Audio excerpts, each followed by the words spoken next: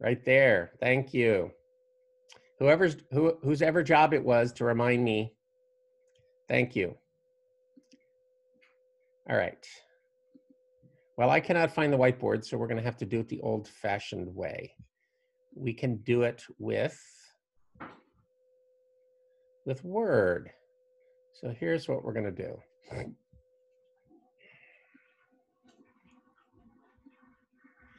All right, I'm going to share my Word screen.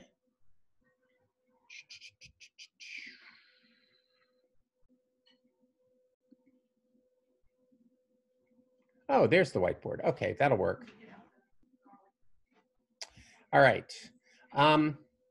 So the question is, what is the demand for labor?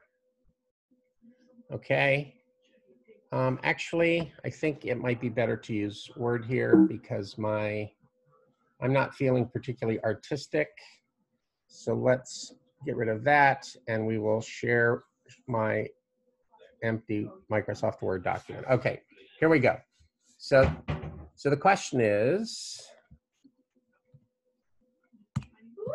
that is not the question. Let's scroll down here a bit. The question is, what is the demand for labor? Okay, the answer is,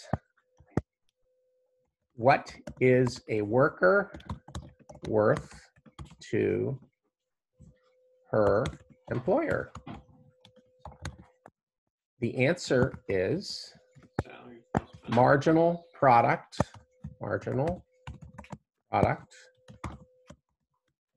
times either the price of the product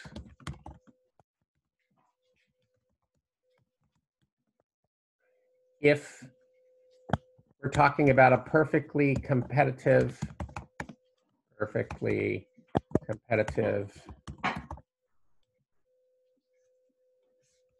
output market. Okay, so again, if a worker, say, produces 4 widgets per hour, that is their marginal product. And the firm can sell those widgets at $3 per widget, then the employee is worth $12 per hour. Okay, that is what they're worth. The firm will pay up to $12, but no more. If they pay less, they'll make more of a profit off of the worker.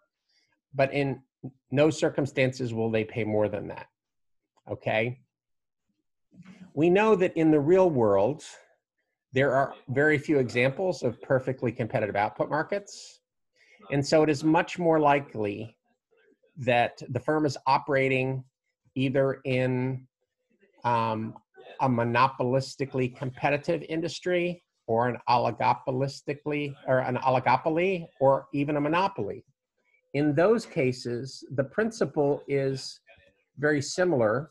The worker is worth marginal product times the marginal revenue of the product.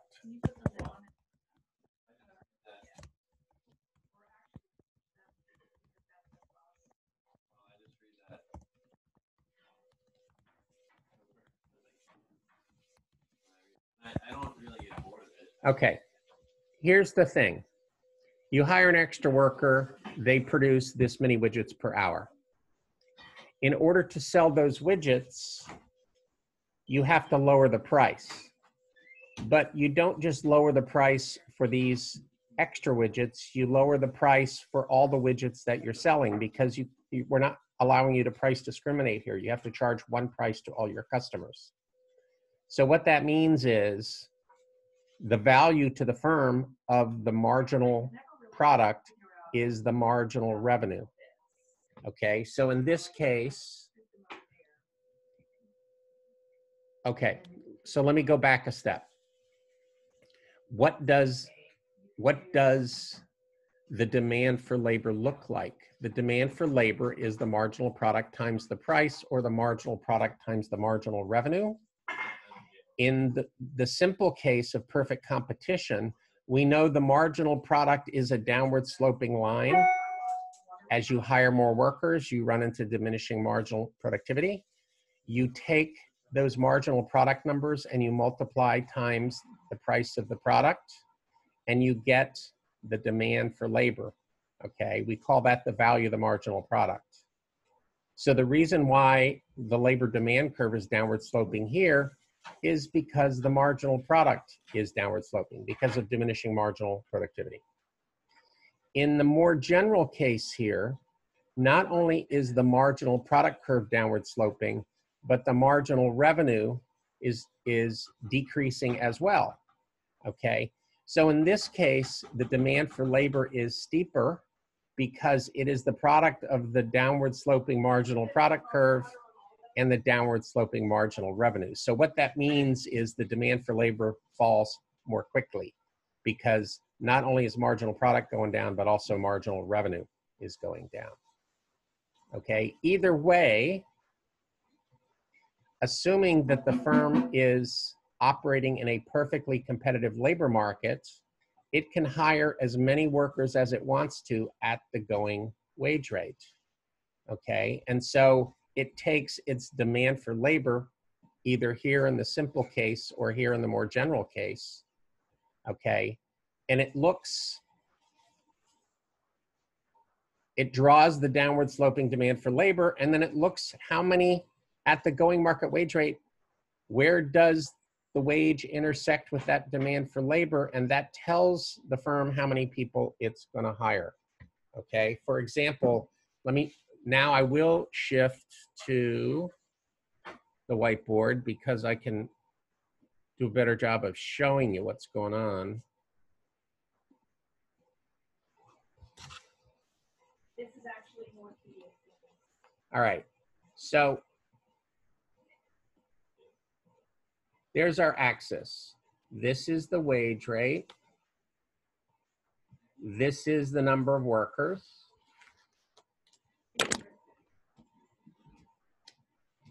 The demand for labor is downward sloping. It's supposed to be downward sloping, right? So this is demand for labor. And then the firm says, okay, well, what's it cost me to hire workers? If this is the market wage rate,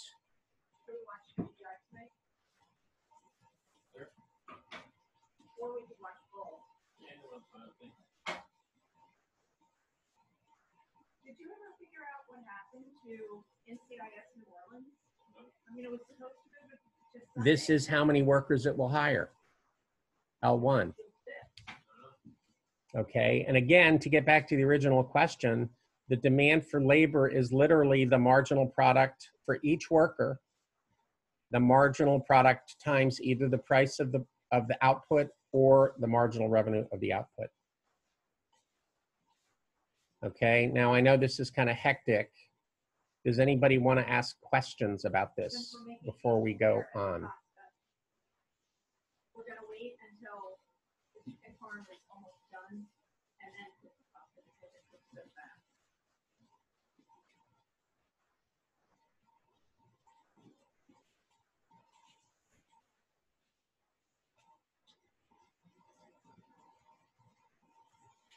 Okay, let me put it a little bit differently. All right, are we still in text mode? No, we're not. Text, color, blue. All right. If this is the demand curve for a firm that is selling its output in a perfectly competitive market, then, no, that's wrong. Apologies. Draw line blue. Then the demand for labor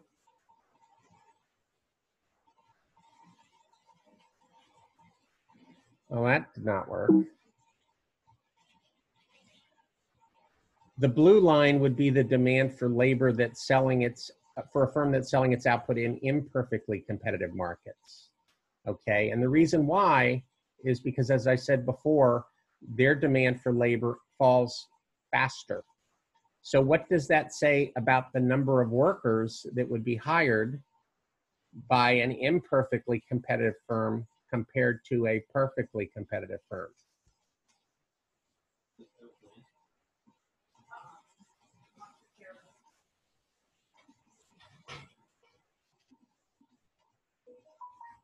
Amy, how about you? You should answer this. Can you repeat the question one more Yeah, time? the question is, the red line is the demand for labor when you're selling your output in a perfectly competitive market. The blue line is when you're selling your output in a market where you have some market power, so you're a monopolistically competitive firm, say. How, in the blue line case, how many workers will you hire, according to the graph? A lot. How many? Where on the graph? Where it intersects? It's going to be right here. Yeah. Okay. Which turns out, now why? Okay.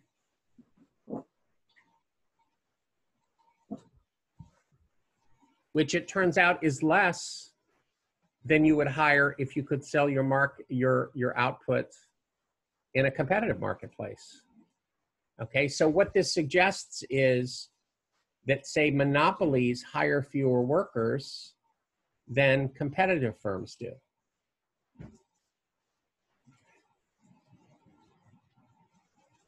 But that actually makes sense, because if you think back to monopoly, what we said is monopolies restrict their output so that they can charge a higher price. If they're producing less output, it would be natural for them to hire fewer workers. Okay, so another way to think about this is what we're seeing in the labor market graph is the flip side of what we're seeing in the product market graph that we did a couple of weeks ago. So the wage itself remained the same. Because, workers change. yes, because the firm, in both cases, the firm is buying labor in a competitive labor market. So you can be a monopoly like Dominion Virginia Power, but when you hire entry-level secretaries, you pay what everyone else is paying for an entry-level secretary.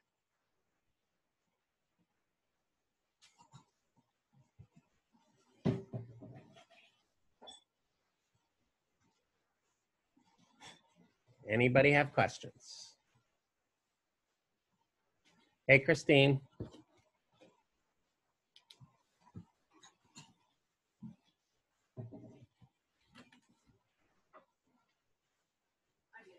All right, in that case, let's go on to the next question. You guys are a tough crowd tonight. I can't get you to laugh or anything. All right, the next question. How do you compute the marginal revenue product of labor? Well, we just did that. The marginal revenue product of labor is, hold on a second, marginal revenue product of labor equals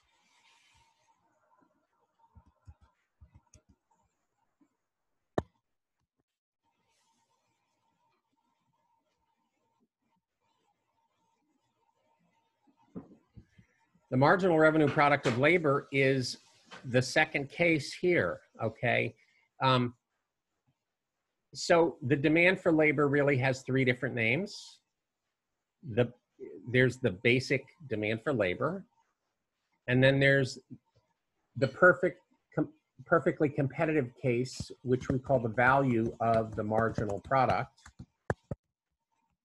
of labor. And then we have the marginal revenue product of labor. They're all different ways of thinking about the demand for labor.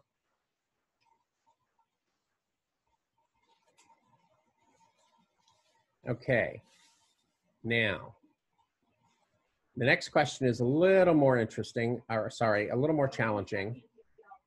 The question is, how do you compute the marginal cost of labor? Okay. Marginal cost of anything is the change in the total cost of that thing. Okay. So let me show you something here. Use the whiteboard again. Let's see, which way do I? All right. Now, clear. Now, I want to go to another page, and I've done this before. Maybe this thing. Aha, yes. Okay. All right. Now,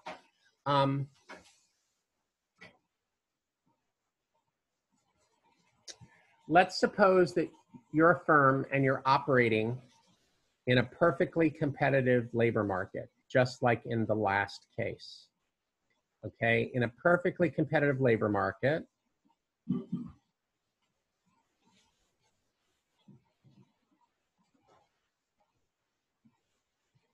the firm can hire all the workers that it wants to, as long as it's willing to pay. Let's see if I can do this. As long as it's willing to pay the market wage rate. Okay, so this is employment over here, right? So they have a horizontal labor supply curve. They can hire all the labor that they want to at the going market wage rate, all right? Now think about the information that is at every point on the labor supply curve here. Every point corresponds to two pieces of information. There's the wage rate, and there's the number of workers that you hire, right? If this was math, we could put this in parentheses and think of this as an ordered pair, right? But these are actually numbers. So the wage rate is going to be like $12 an hour. And employment is going to be like 1, 2, 3, 4, 5, 6 workers. All right. So if that were the case, then let's see if I can do this. So L and W, L would be 1, 2, 3, etc. And the wage rate is going to be 12, 12, 12.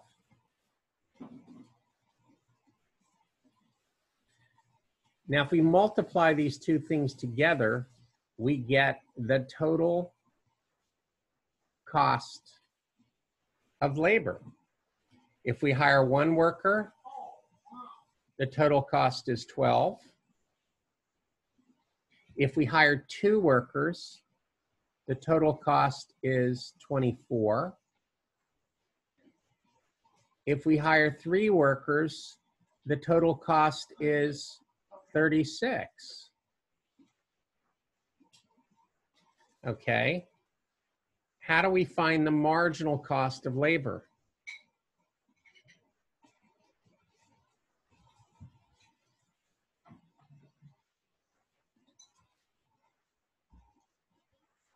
Lily, got an idea?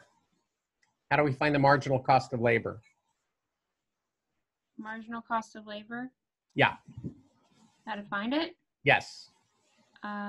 Given these total cost numbers, how do you find the marginal cost? The difference between each? Exactly. So the first one costs you $12. How much does the second one cost? $12. $12. How much does the third one cost? $12. $12. The wage rate is $12. So this case is really simple, okay? But the general rule applies when you go to a more complicated case. So think about this one. Let me go, let's draw, and let's go back to blue. And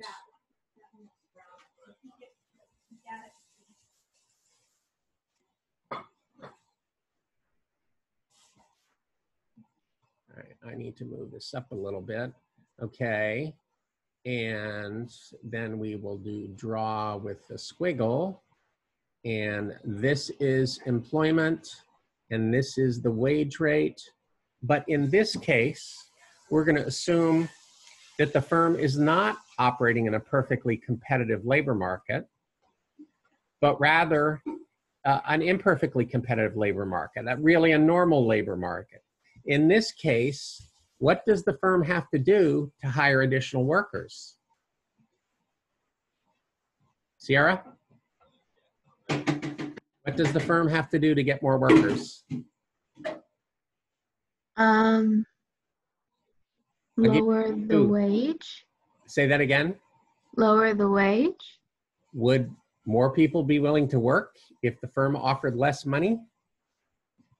Raise the wage. Exactly. It's a supply curve. It's a normally shaped supply curve. It's upward sloping.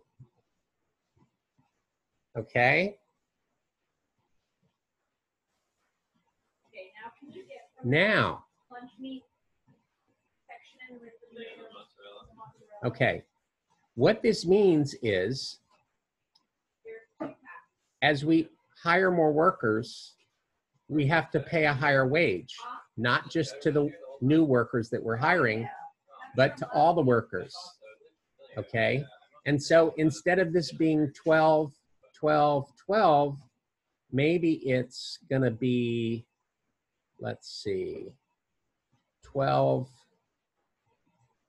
15, and 20. And I'm just picking numbers to be simple. And we'll cross these numbers out. Okay, now when we want to calculate the total cost of labor, 12 times 1 is 12, 15 times 2 is 30,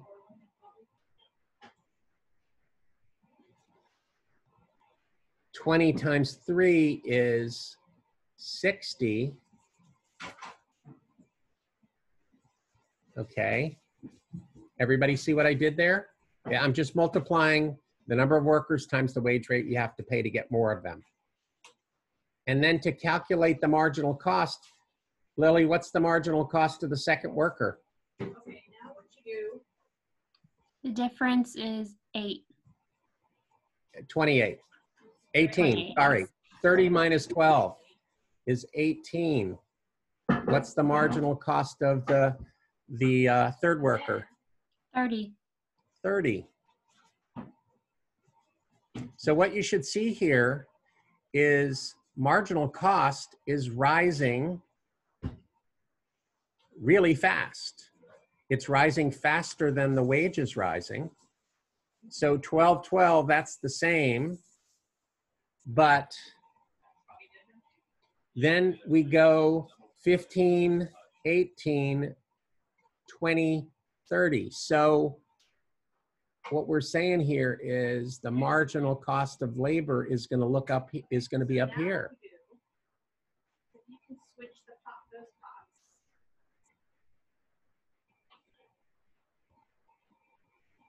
Okay.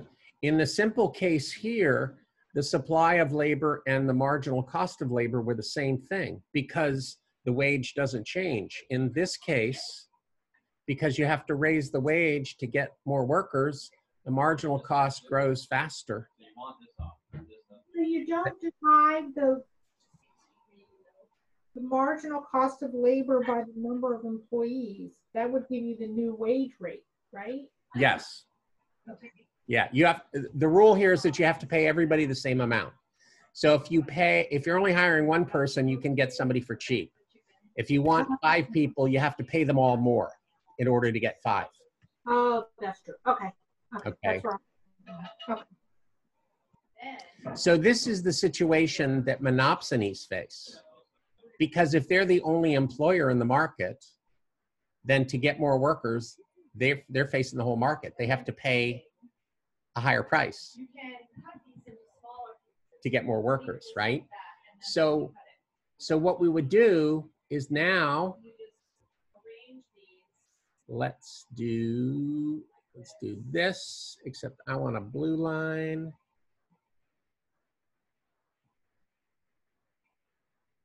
Here's our demand for labor.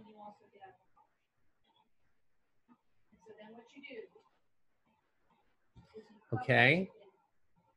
So we're talking about a monopsonist. They're the only employer. They can pay any wage they want to, but they want to maximize their profits. So they want to hire the right number of workers.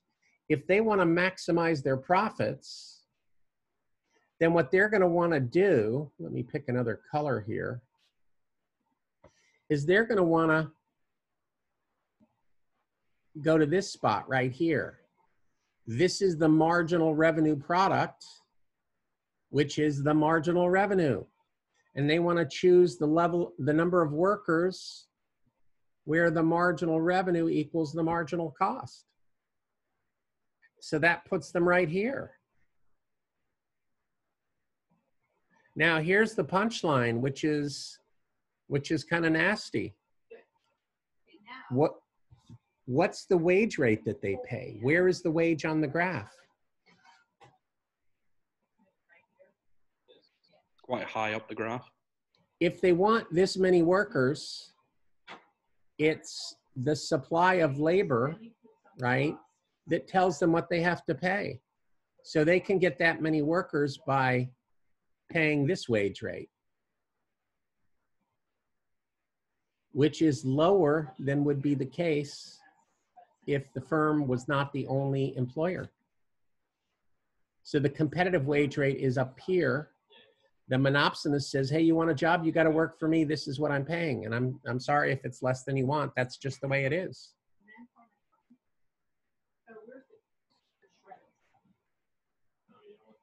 So the first line, the intersection Oh, here?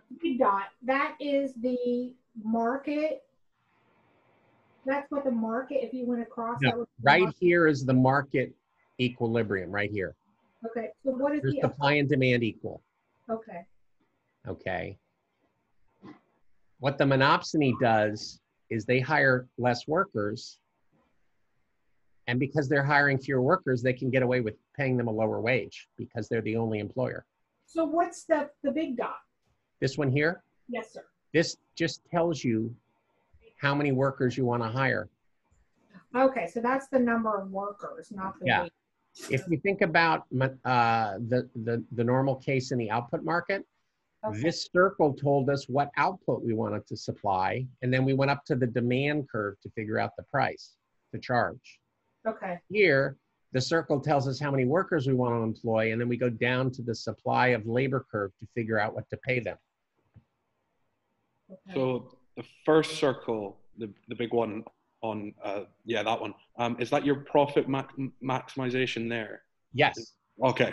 That defines profit maximization. Mm-hmm. So what this says is you're hiring the right number of workers in order to maximize your profit. Yeah. But because of monopoly, they're always going to reduce below. Okay. Yep. Well done for a historian. I got there eventually. Yeah. Okay, other questions? This is really not where I thought we would be tonight, but that's okay. So it's okay to have just one layer. Sometimes you want to make it. All right. See if that's going to work. Oh, I made that disappear. That was not my intent. Okay, no, that's not my intent either. Okay.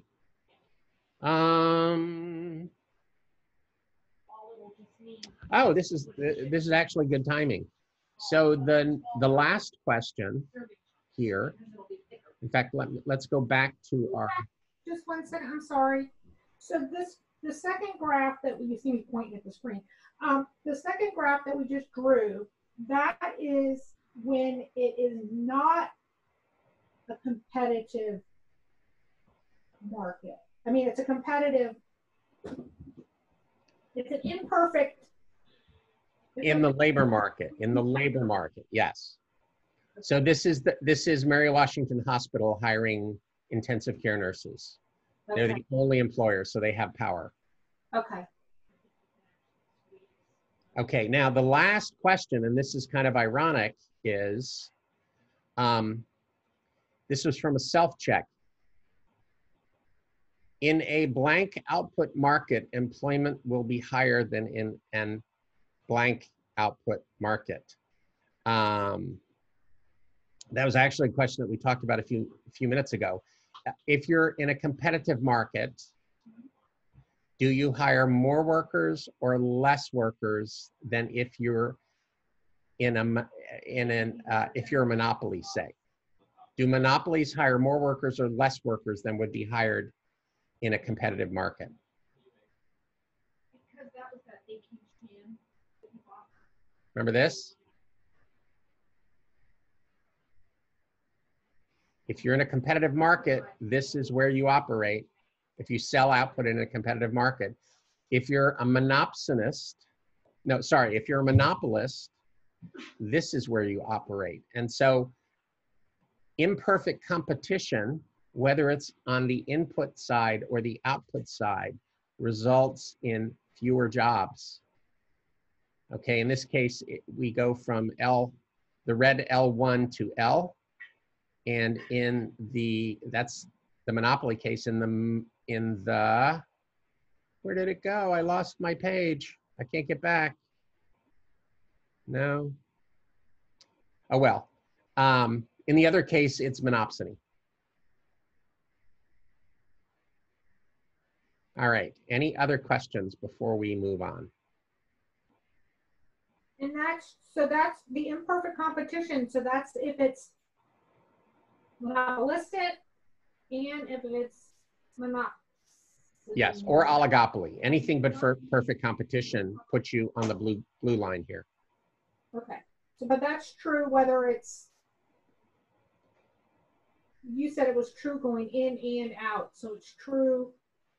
It's true whether now this we're looking at imperfect competition. We're looking at monopsony or imperfect competition in the labor market. So there is either one employer or there are few employers. The competitive employment would occur right here where supply equals demand.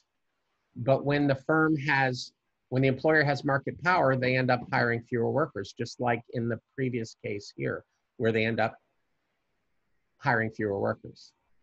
Okay. So competition is good for jobs. And imperfect competition is better for employers.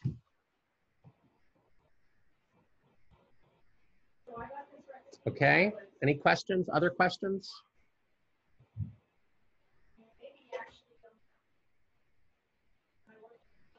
All right. In that case, let's go on to talking about externalities. Okay. We may not have time to cover all of this tonight, and if that's the case, we'll just continue next week. So,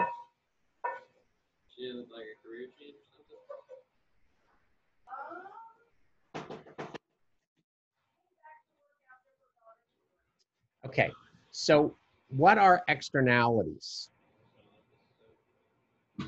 What does that mean, externality?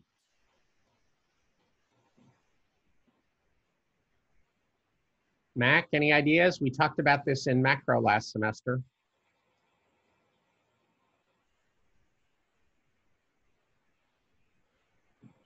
I don't know. What's an externality? Things outside of a company. What do you mean outside? Externally.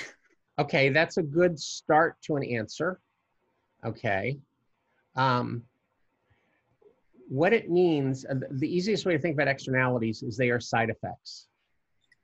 Okay. So there are positive externalities where other people benefit from your actions. And there are negative externalities where other people are harmed from your actions. Okay.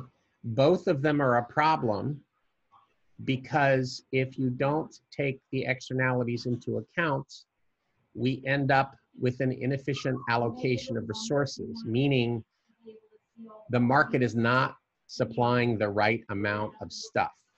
It's not supplying the amount to meet consumers' demands.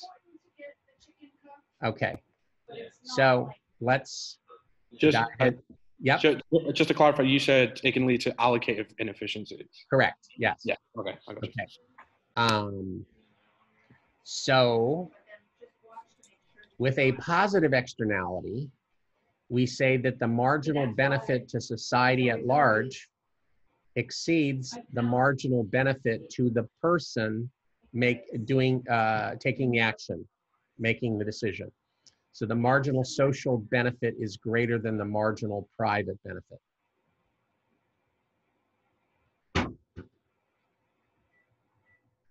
Okay, which is another way of saying that you take an action and other people benefit from that action. So the total benefit to society of your action is bigger than the benefit that you perceive because it's bigger than the benefit that you get. Similarly, a negative externality is when the marginal cost to society at large is greater than the marginal cost to the person taking the action. So the marginal social cost is greater than the marginal private cost.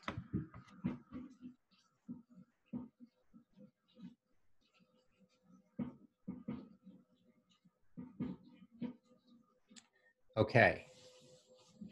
Now this sounds abstract, but it's really practical. Okay. The problem with both positive and negative externalities is people make decisions based only on the benefits and the costs that they see.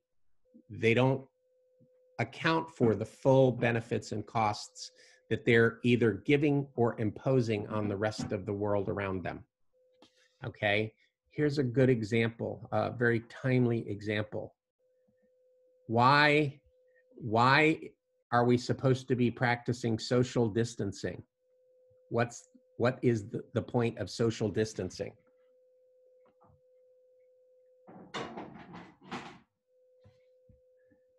Salid, you were smiling. Why are we supposed to do social distancing?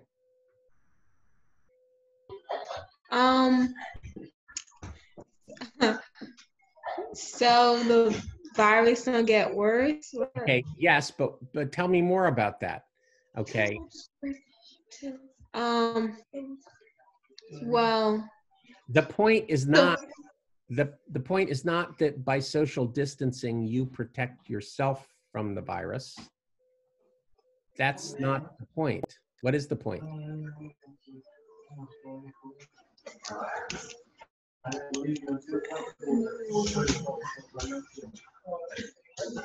To decrease the amount of, to protect others? Exactly. So the reason why it's a policy is not to protect you, but to protect everyone else.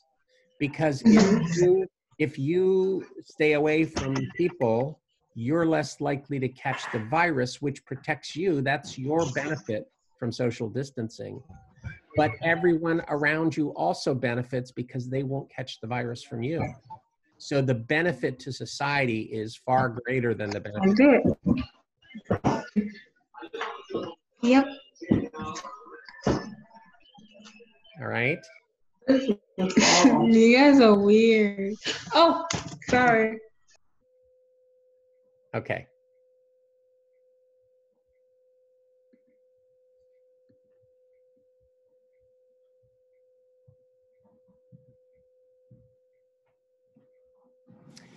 All right. I think I'm going to stop at this point. and we will continue next week before we get into reviewing for the exam. Remember, if you haven't already, please make an appointment for test corrections. And think about what you need help with for the final, and ask those questions next Wednesday, and I will help you to the best of my ability. All right. Our final is cumulative from day 1. It is. And it is what date? Next. It is next Monday. I checked again, and it's Monday. Monday May 1st? May 1st. Yeah. Okay. Thank you. Right. Sure. Other questions? Isn't that a Friday? When I looked, somebody said it. Oh, that's good. Somebody's, I thought it was Friday, but when I checked the registrar's website, it turns out it's Monday. Okay, if that's going to be a huge problem for you, let me know, and I can make special arrangements for you. I have that it's a Friday on my calendar. I know. So is it, Well, it's supposed to be Monday, according to the registrar. so the 27th? Yes. No, not the 27th. Monday is the 1st, isn't it? No. I don't think so. Okay, well It's then, Friday. I'm totally confused. Everyone's confused at the minute. Yes, The world's yes. in Yes, upturn. so I will figure it out, and I will make an announcement and let you guys know. Okay. For all I know, I was looking at the wrong year. All right, other questions? I just had a question about test corrections, but I can do that once everybody leaves. I was just, Okay, sure. yeah. Yeah, fine. Anybody else? Susie, what's for dinner in your house?